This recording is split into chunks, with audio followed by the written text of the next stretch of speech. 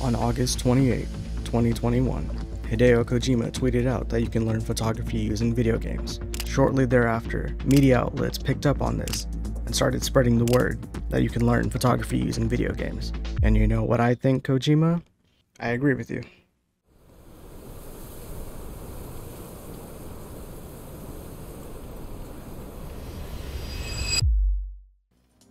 So, welcome to Photo Mode Perspective, where we look at photo modes in different video games but through the eyes of a photographer. My name is Mir, and let's go ahead and get started. First things first, go into your options and go into game settings and go all the way to the bottom and make sure you have launch photo mode with controller on. And if you want to temporarily save the settings for the photo mode, you can go ahead and turn that on as well. To access the photo mode, go ahead and press the left side of the touchpad.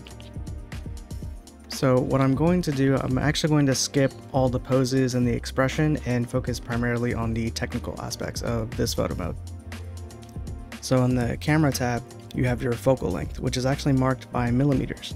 This is exactly what you'll see in actual lenses.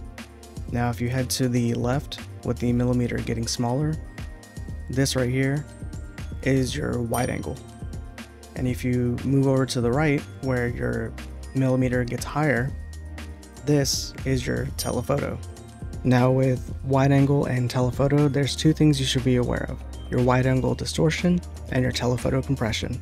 Let me explain.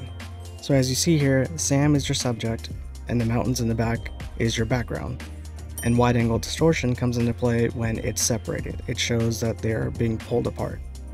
Now if we move back, which you should when you're using a telephoto, and start going into the telephoto range, now take a look. This is your telephoto compression. Sam is your subject, the mountains are your background, but now they look like they're compressed. They are right next to each other. Now if you want to know which focal length to use in which situation, try doing this. With the wide angle, keep that for the environment. Try to avoid taking pictures of someone with a wide angle, as it's going to look a little unflattering. Now if you're trying to take a picture of someone, lean more towards telephoto. It tends to be a lot more flattering. And on top of that, you can pull in the background closer, use that telephoto compression, and make it a very nice and pleasing image. Now, if you push R3, this will bring up this grid. This grid is known as the rule of thirds. It's not a definite rule, you're allowed to break it, but basically it'll help you guide and compose your shot. Let's move on to depth of field. If we turn on the depth of field, you'll see that it'll blur out the background. This blur is known as bokeh. Now, if the autofocus is on, Sam will always be in focus, but if you turn it off, now you can adjust exactly what you want to be in focus. The aperture is marked by f-stops, which is actually something you'll see on real lenses. And the easiest way to remember is the smaller the f-stop number, the blurrier the background is going to get.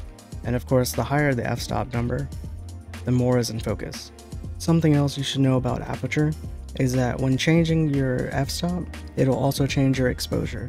So if your aperture is at, let's say, f2, more light is going into the lens, but if it's at f22, less light is going in. So it doesn't show it in the game, but that's something to keep in mind when you're using an actual camera. Let's move on to the brightness and filter tab. Here you have your exposure, which really is just the brightness of your image. You can adjust your contrast. So if you go higher with your contrast, it'll give it more of a punchier look. And if you go the opposite direction, it'll give it more of a faded look.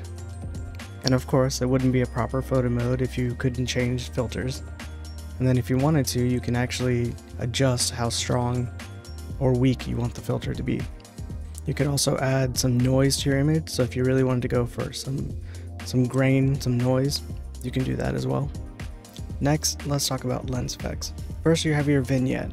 And a vignette is essentially an oval that goes around your screen and it darkens up the edges and the sides. This is more of a personal preference, but you could also use it to highlight what's in the center of the image. And then of course, you can change the strength of your vignette. Your lens distortion, you can basically use this to cause more of a fisheye look if you wanted to. Kind of like a GoPro look or some sort of action camera. You can use your lens distortion that way. Or if you think that the telephoto compression or the wide angle distortion is a little too much, you can come over here to the lens distortion and adjust it so the image looks a little bit more right to you. So the chromatic aberration on a real lens is basically a failure of a lens to focus all colors to the same point. That's essentially what it is. Most of the time you don't want this effect in your image, but if you wanted to go for more of a artistic effect, you can go ahead and adjust it to your liking. You can also frame your image if you'd like, and then add a logo. What's nice about the logo is that you can not only change the color of it, but you can actually position it where you want it, as opposed to other games where they just have it in a set location. One thing I did notice is that if you're playing this in widescreen mode and use the cinema frame, it just crops the image pretty far in. So just something to keep in mind. So Kojima says that you can learn photography using video games, and he made sure you could do that with his own game, Death Stranding. Hopefully you learned something new today, and I'll see you guys next time.